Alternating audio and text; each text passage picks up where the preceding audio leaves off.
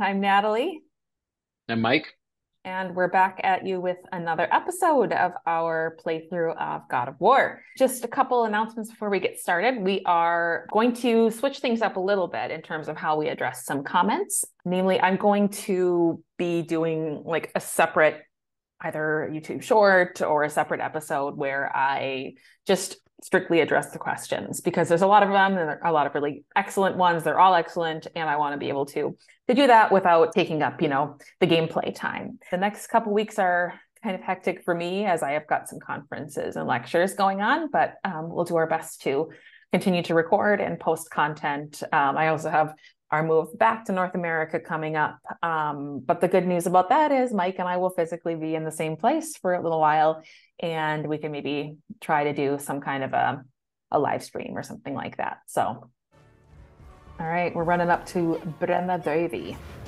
yeah, second troll we encounter here. He's on fire, which makes sense. His name literally means burning death. Ooh. Going into my Spartan rage. Yes, we left off. We had just met Brock, Yep. kind of going through some different areas as we progress through the story. So I got another rune here, Nice. Oh, Ivaldi's anvil. Avaldi. Okay. Yeah, he was a dwarf, right? Yep, he was. He is known for making the ship Skidbladnir that belongs to the god Freyr. And that was one of the questions that I will get Ah. to is about Freyr when I go through the comments in a little special Q&A. Yeah, so again, it's just he kind of alludes to how isolated they were prior to Faye dying and Sure. them taking down the trees. They kind of just hung Hmm. out in the house before then. Okay. I guess I'm not really sure. I don't know the backstory here, but Okay. They were yeah. So here are the other ones. human reavers, but now that they've embodied Sather. So that's Odin practiced Sather. It's a form of prophetic magic, and he is said to learn it from Freya and the Vanir. These are only these things here. I can't remember what it says, but Okay. um, Yeah, I can't read it. Boy. Atreus will read it. Of course he will, yeah. And he just somehow just knows all this stuff. And that's right. Like, Yeah, some of the lore markers. I can't okay. remember. Oh, it's a prayer to Odin Prayer to here. Odin or sacrifice mighty All Father. Okay. So deliver us from hell's wild hunt. Hell's Wild Hunt. Interesting. Okay. Hell is, of course, the realm of the dead. He gave breath to Osk and Embla, the first humans. Send forth the noble Valkyries, called the Deathless. Send forth your noble sons, Thor and Baldur, to shield us, and send forth dragons. Okay. Yeah, Valkyries are the female host kind of associated with Odin, and they ride over the battlefields and pick the chosen slain who are going to come up to Valhalla, Odin's hall, the hall of the slain.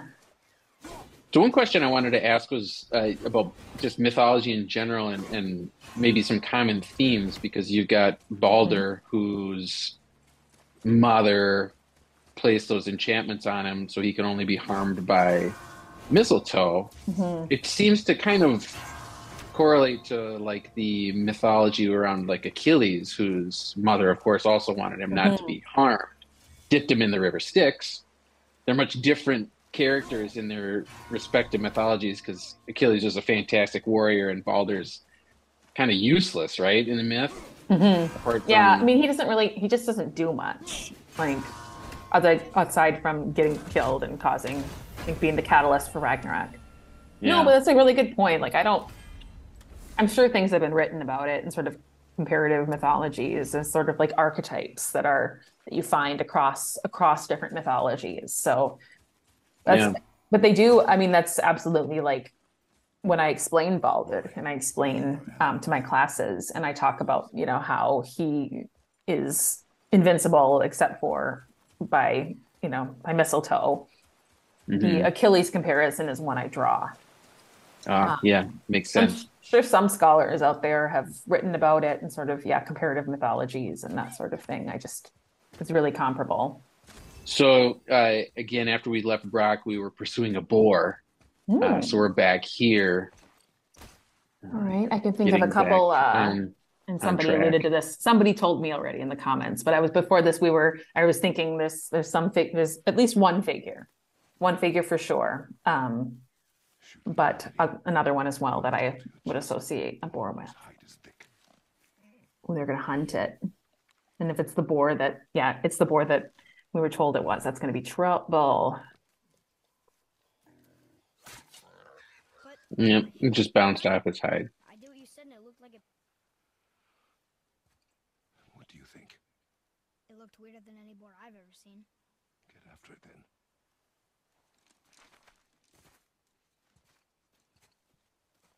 He's being nicer to Atreus, like actually interacting with him, mentoring him. Stay alert. Yeah, it's good development in his character where he goes Yeah. from being very cold to forming the bond with him. And there's the old boar out on the trail. Yeah, I had suspicions when we first saw this. And ran in the rump. Ooh, it's stuck this time. In trouble. Someone's upset. Yeah.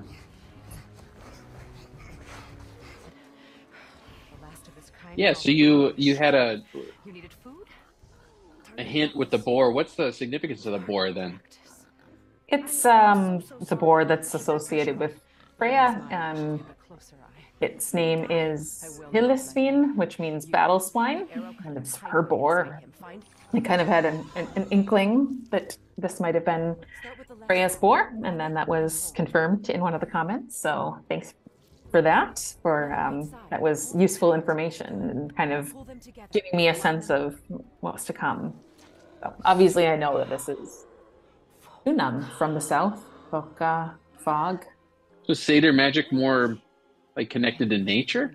Connected to nature, it's connected to women, and it's like it's sort of shamanic. It's connected to nature. It's connected to animals and the dead. Maybe more like druidism or Yeah, maybe. I don't. Yeah, it's something like a that. lot of it crossing over into a different realm in order to engage in like prophecy and things like that. Oh, okay. So, and like I said, it was associated with Freya and the Vanir. That's something that the Vanir were known for. And she taught it to Odin. Like Loki actually insulted Odin for using satyr magic associated with women. Oh, okay. And that was always a big insult in Old Norse Sure. Yeah. texts to call a man anything less than a man. Not in it, below it. Hemele! Family is home. This is kind of cool. Yeah, it's a giant tortoise here. I don't know if there's any Ooh. connection or anything in the mythology about that, or if it's just some creative license. But I don't know, actually. I can't think of anything off the top of my head, but I'm going to look into it. this is kind of cool here. Again, you get some more hints at who Atreus is. Okay. He's talking to him. Okay. So has the ability Or he has that understanding. Okay, so with he animals. understands the animals. Freya's associated with the boar. She's associated with cats, a chariot drawn by cats. She's associated with falcons because she takes a falcon shape. But tortoises, I'll have to look into that. Keep him still.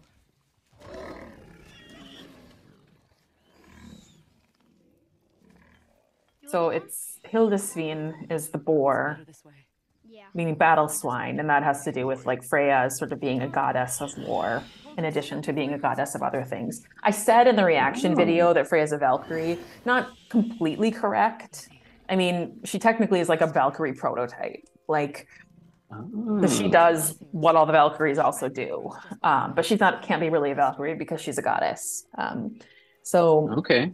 She rides the chariot drawn by cats over the battlefield, and the Valkyries also ride over the battlefield. And she chooses half of the slain to take to her hall in Folkvangr, and the Valkyries take the other half to Odin's hall at Valhalla. Interesting. So Valkyria literally means chooser of the slain. That is none of your concern. The gods of these realms don't take kindly to outsiders. So this is interesting here. She identifies Kratos as being a god of a different realm. Okay, so she knows. She knows. She identifies. The boy will want answers. Okay. That Yeah. will be my problem. Whatever you're hiding, you cannot protect him forever. Does she recognize him? Doesn't No, matter. she does not recognize Atreus, if that's who you're referring to. Yeah. Do you mind? Um, It's a white petal flower in my garden. Just a handful. no. Fine. Lamb's curse. So I think, and someone can correct me if I'm wrong in the comments, I think this is a window to Vanaheim, which would be Freya's home realm, right? In the Yeah, nine yeah. realms. Vanaheimr was like Heimr means world, and Okay. Vana is like of the Vanir.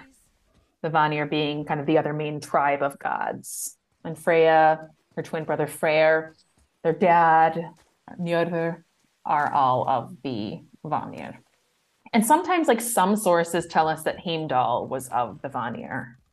Oh. But it's not, I mean, the sources aren't consistent. Mhm. Like, it's not like they were all Good. Have you produced read uniformly or something like that. Boy is searching. So they often reflect Salve variations. is nothing. So she has this connection to the natural world. And I mean, Seidr is often translated as a kind of witchcraft in the into English in a lot of the translations of the mythological literature. Like Odin engages in witchcraft, right? Like that's what some of the sources will translate it as. When it's a source that talks about Odin doing Seidr Dropped it? magic. Chasing the animal. What's Careless Atreus. If I lost it then You did lose it. There's a lot in her little sanctuary grove here. A lot of really cool mythological references and Awesome. things like that we'll get to next time I'm here. Oh yeah. Not without thanks.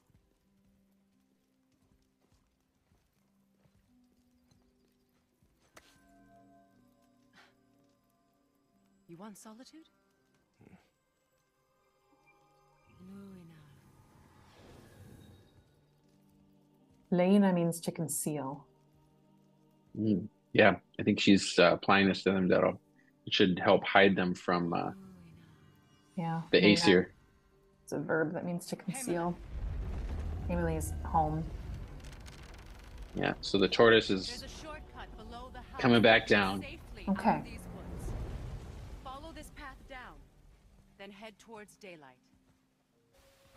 There's a Okay. lot in here in the cave too that I think we get to later on. Older creature called a mare that sits on your chest while you sleep and feeds off your fear. Sounds folkloric. Yeah, seems like dreams are always a big part of folklore, and Yeah, and dreams are a huge part of like Old Norse like worldview. They're a big part of the mythology too. Dreams were thought to be messengers of fate. It's actually Baldur's bad dreams that he's having about his impending death that get everybody really concerned because that carries a lot of meaning. A dream is something that happens to you. It's a way in which a message such as fate is conveyed. So they're always taken really seriously. I like how understated he is, and in a way like that is really in line with stuff that you see in Old Norse literature, and it's like kind of this like almost humorous understatement. Like somebody will be like dealt a fatal wound and they'll just look down at it and they'll be like struck there. Like that's a really common one. You know what I mean? Like, or they'll pull an arrow out of their gut and look at the arrow and be like, we've eaten well during our time here, or something like that. Like they just these like laconic utterances at like the point of their demise. sacrifice your arms to the center of the water. Hmm. Awaken again the cradle of the world. Okay, so another riddle. What? Yeah. Throw our weapons into the water? Guess that won't be a problem for you. What? Are you gonna do it?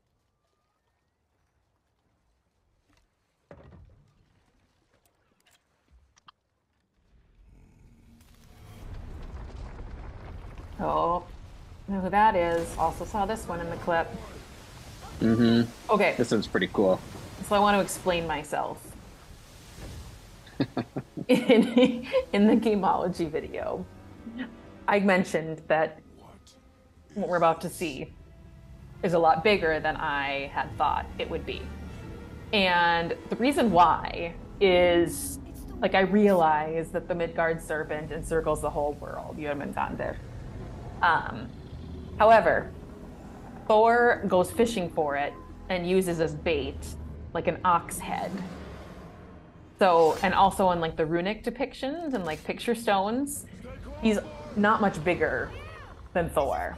And I realize that there's probably a lot of reasons for that. Like, and so that's kind of what I always have in mind are those like really iconic picture stones of Jörmungandr. Like I realize that it's supposed to circle the whole world.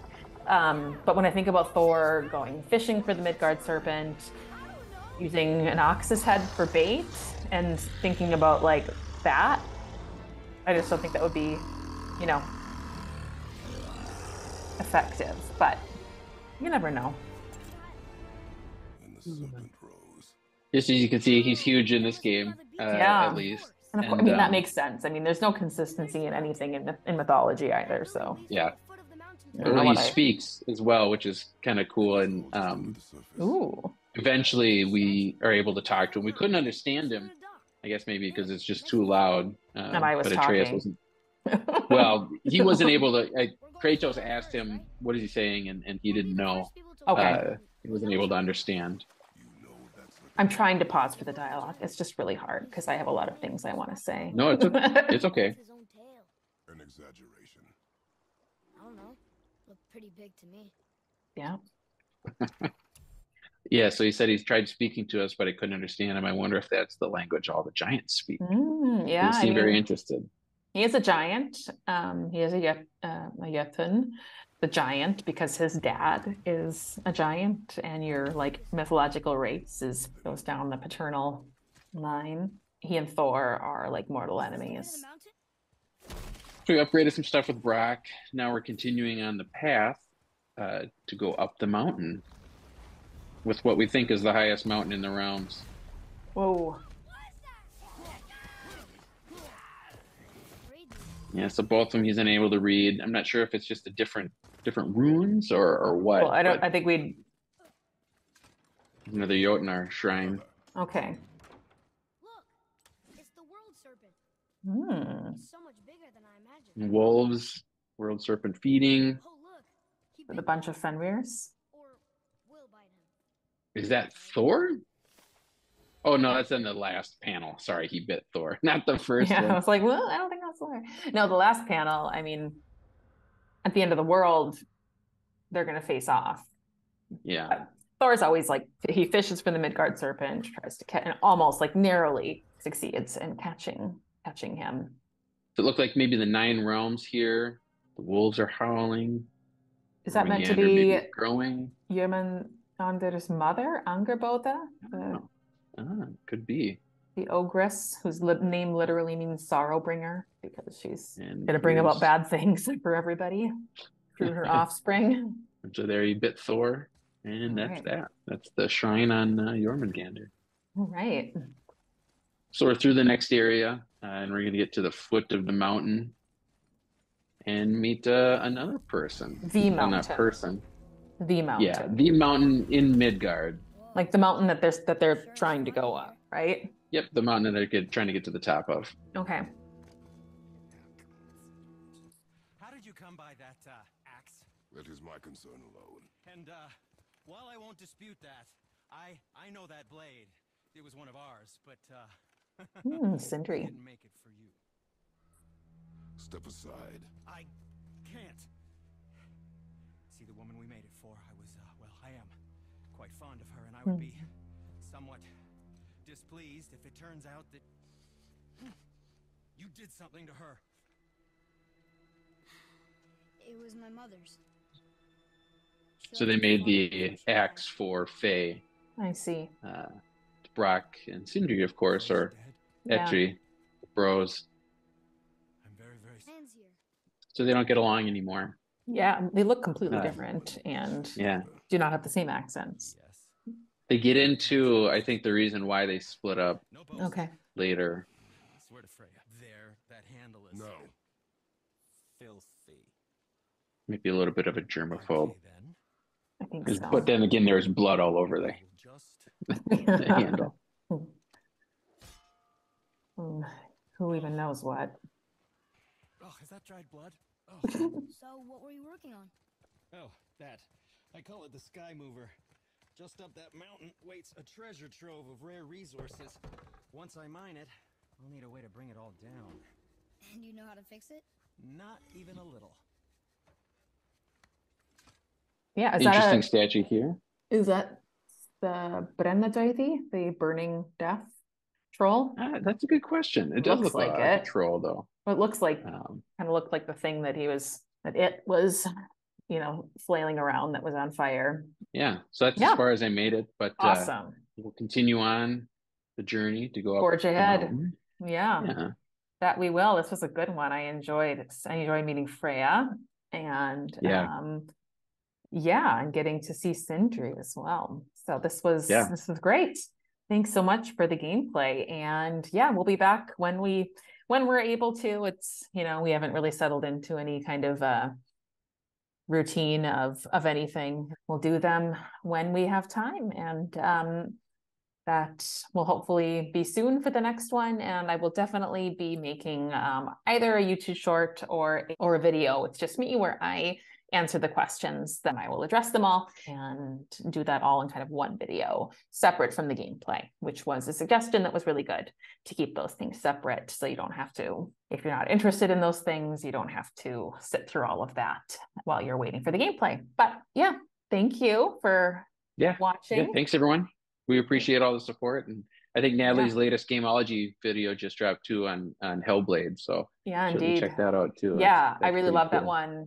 I actually bought that game. So I think after Tears of the Kingdom, well, who knows how long that'll take me. So I'll probably be with that one for quite a while. But at some point, and maybe that can even be the next game that we do, is Hellblade. It seems really cool. Yeah.